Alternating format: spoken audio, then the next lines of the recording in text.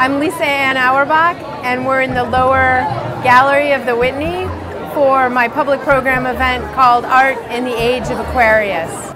So the Piscean age was all about people telling you what to do, whereas the Aquarian age is all about intuition. We set up a labyrinth that people can walk in order to have a walking meditation and a contemplation about what art in the Age of Aquarius might be and what their intentions for the spring is, because today is also the day after the spring equinox.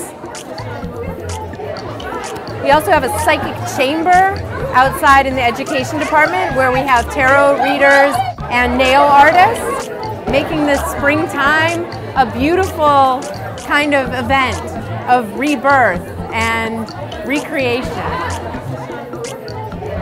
Basically, every card reading I've ever had tells me that it's a big time of change for me, so I think it's always a good time for transformation. So I wrote this statement about what it means to make art in the Age of Aquarius, and it says, "We are over it, done, onto something more meaningful, loving, kooky, and technologically advanced.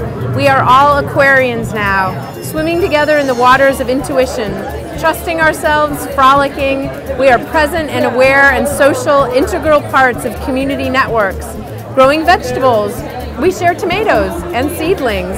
We have fantasies about getting back to nature, delusions of dirt under our fingernails, moonlight reveries. We want to live in tree houses on the beach.